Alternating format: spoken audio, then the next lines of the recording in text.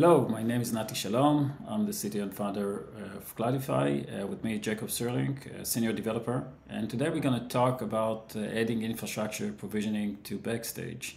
We're going to walk us through the following agenda as part of this discussion. And hopefully you're going to get a lot of good information about both Backstage and how do we turn it into a full-blown PaaS.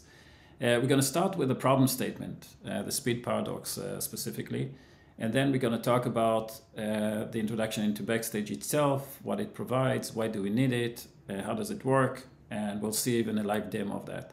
Then we're going to walk through the integration with Cloudify as a provision and execution engine and how we plug it into Backstage itself, and hopefully once we finish that, you'll get a good handle of the topic. Let's start with the problem statement. So basically, when we're talking about the DevOps toolchain as it is right now, we're all experiencing the fact that the DevOps toolchain is becoming fairly bloated and it's continuously growing in a very rapid pace. The problem is not unique to, if you like, small companies or even large companies. We can even see the rockstar of the DevOps, if you like, the Spotify and others, facing that same challenge. Spotify have done a very nice thing, which they actually created an open source project to address that problem. That open source project is called Backstage, which is basically a way for developers to organize all the resources and all the tools in one place. It's a kind of a content management system, but very targeted to developers. So it adds things like reference to Git, reference to APIs, and things of that line. I'll talk more about it later on. First, I wanted to start with why is that becoming a hot topic today and how is that different than previous generation of platform as a service like Heroku, Google App Engine, and things of that line. So if you recall, and those who are familiar with Google App Engine and Heroku and Cloud Foundry at the time, it was really targeting the same problem, providing a simple interface for developers to manage their development cycle. The problem is it was very opinionated type of environments, which means that every time that I needed to do customization or change things to work for my environments and for my organization, I had to be dependent on the vendor itself. And obviously that didn't scale. So what changed? I think we have a new set of building blocks in this sort of Kubernetes, Terraform, CloudFormation, and other tools that are there. And a lot of the infrastructure is now being already automated. That really creates a very strong substrate that really allows us to build this new generation of platform that is much more flexible. Flexible to the point where I can actually create very easily a custom version of the platform as a service that fits specifically to my organization, as Kesley Highwater mentioned in his tweet here that you could see here. So without further ado, let's start with introduction into Backstage. So as I mentioned in the beginning, Backstage itself was created by Spotify, and it's an open source project. So now it's not only managed by Spotify, there's actually a very growing and live ecosystem behind it. And as an open source project, what it provides is really a single point of access for developer to access all the resources. What does it actually mean? There is basically three main components that Backstage is built on. One of them is this web front end, which allows you to put all of those resources in one page or one API. On the left-hand side, we can see the service definition, which is the way for us to introduce new plugins and new resources into Backstage itself. And one of the main things that Backstage really is powerful of is its flexibility to plug into many resources. The service definition is actually based on the Kubernetes template, which is a fairly common and known language to many DevOps users. So the fact that it's built on Kubernetes makes it easier for people to actually understand and write things themselves. On the right-hand side, you could see the list of plugins, and we'll walk through that very quickly. But you could see that you could actually create a fairly nice resources that you don't even need to deal with the templates or service definition. There's a lot of those integration that comes out of the box. This is just a way to see how such a Backstage environment would look like. So for example, we can organize our development KPIs, our squad performance, the relevant pipelines that we want to monitor in one place. It also provides a content management system, so we can also organize our documentation in one place. And it's very oriented towards our service, so we can organize all the information that is relevant for our service in one place, as opposed to getting access to Git or getting access to CI/CD and getting access to all those subsystems that we have right now, but we never have a 360 degree of the view of the service itself and all the resources that are around it. And that's the problem that Backstage is trying to see. With that, let's go to a live demo. I installed Backstage here, and we can see a vanilla Backstage and what it comes from. So what we can see is the basic catalog, which comes with a few software stack that are available as an out-of-the-box type of experience. As we'll browse through those software components, we can see things like Postgres. We can see in the tab that we can see the type of those resources, whether a system, who is the owner of that, the type of the service, whether it's a service, whether it's a library, the life cycle, whether it's still in development or it's already mature enough to be in production. And if we click in, we can see more information about the API that it uses in its relationship. We can also see the links that are associated with that service. So if we have documentation and other things, it's one place to organize all the relevant information for us in that context. On the left-hand side, we can see the pages that are listed there, and we can also customize that. So the default pages include docs, for example. As you would see in the docs, right now the default docs that you will find is the Backstage documentation. As we will browse through the Backstage documentation, it just gives you a sense of the flexibility of the system itself. So it's not just organizing API and software resources, it really allows you to write documentation, which is something that you would do with Confluence. But in this case, you could actually do it from within Backstage. And this is the, if you like, the stronger part of Backstage. It's this plugin architecture. You could see, as we'll browse to that, there's already a long list of plugins that are available through the ecosystem itself. You could see a Lambda service plugin, an AWS CloudFormation plugin, a CI/CD plugin like Circle CI, and they're all contributed not just by Spotify, but by many different companies that are already using the Backstage and integrating into their system. And that's pretty powerful in my view. So let's move into the next part. So we've learned what Backstage is, we've learned how we integrate with that, and we even played a little bit with the vanilla integration of that. Now we're getting to the main topic of this discussion, which is how do we create a provisioning integration into Backstage itself. So as we've seen, Backstage itself is more, if you like, a single point of access to a lot of resources, and it's really, if you like, a rich content management system. But if we want to turn it into a full platform as a service, we also need to add provisioning.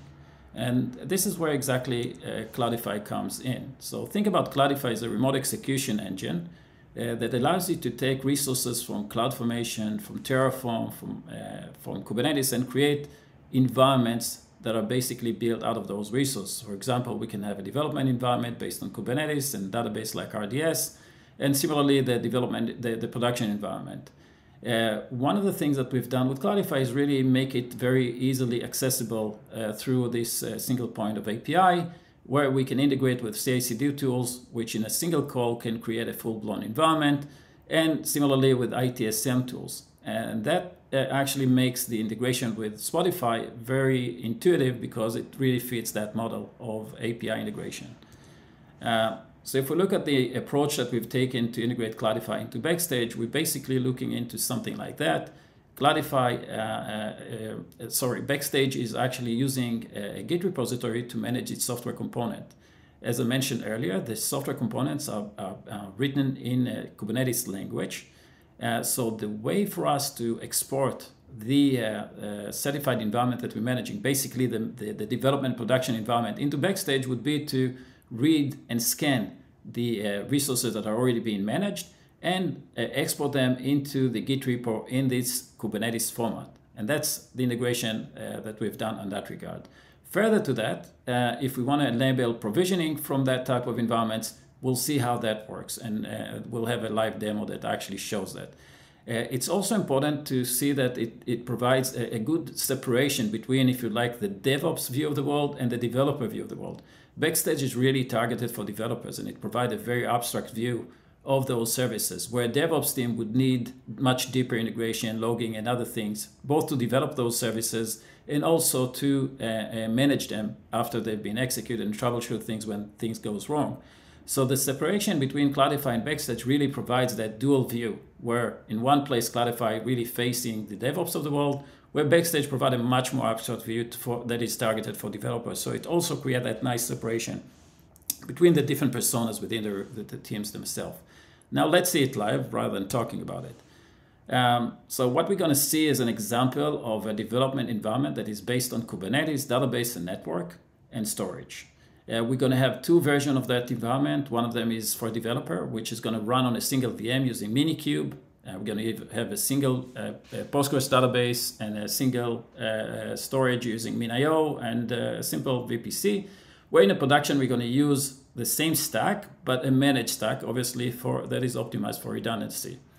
We're going to see how we take this certified environment that we created, our DevOps team have created for our development team, and how we export that automatically into Backstage. And then how a developer see that and how a developer execute these type of environments from within Backstage. Let's go. So we're going to start with step number one, which is creating the Backstage environment, which already have the Cloudify integration in place.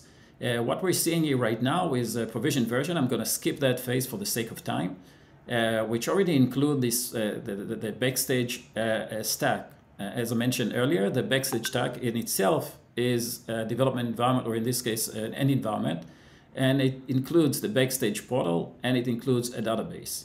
In addition to that, we also added an instance of Cloudify, a specific instance of Cloudify that will be attached to that type of environments. And we also have the synchronization service that monitors the environments on Cloudify and synchronize it into the Git repo of Backstage itself, so that those two systems will be completely in sync. The next step will actually we'll see how this synchronization happens and how we can actually list the environments from within Cloudify into Backstage. So in this case, we're going to see the certified environment that we already uploaded into Cloudify itself. So let's see this type of environment. We can see here the catalog in Cloudify. We can see that we have EKS, AKS, PostgreSQL, and in both Azure and AWS, MinIO, S3, all the services that we need to create our development and production environment running and already imported into Cloudify itself. The next thing would be to switch over to Backstage, and what we expect to see is to see this exact same stack listed in Backstage without us having to do any manual integration.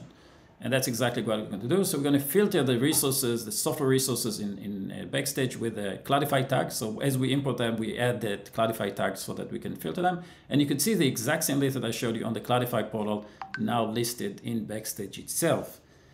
The next step would be to provision those services. And that's the next step that we're going to see. So now a developer see the list of software component in the Backstage format on its own Backstage environment, and is going to click a button here and provision that environments through Cloudify. So we clicked on that service, and we can see the links that we added to that service definition, which provide a shortcut of that specific service provisioning data into Cloudify itself. So it doesn't have to browse through the other type of deployment. You get direct access to the specific deployment that is selected.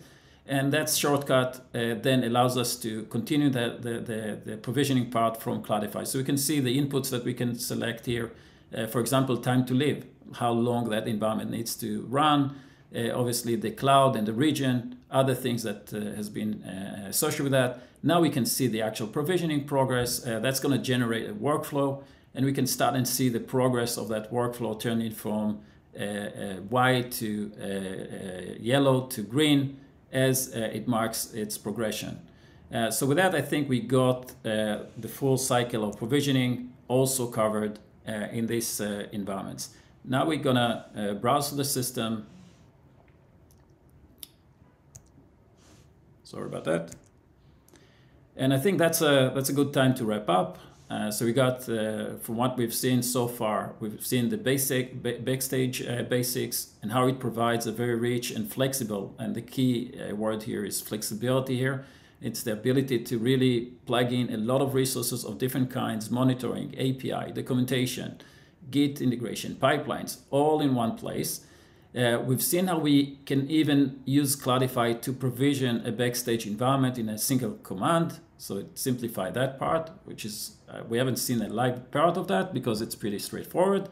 And we also saw how we can add Cloudify as a provisioning and execution engine into Backstage itself and how easy that is. As I mentioned earlier, we're using the Backstage Git repo as, the, if you like, the central point of synchronization. And we have a process to actually synchronize Cloudify resources and the certified environment into that. I also mentioned that it provides that dual view where we have a detailed view through Cloudify facing DevOps team, and we have the Backstage facing the development team. We also seen how developers can easily pick and select a software component or a service like a development environment that I mentioned and provision this type of environment. And with that, I wanted to thank you all for participating in this and listening through this point. And thank you very much.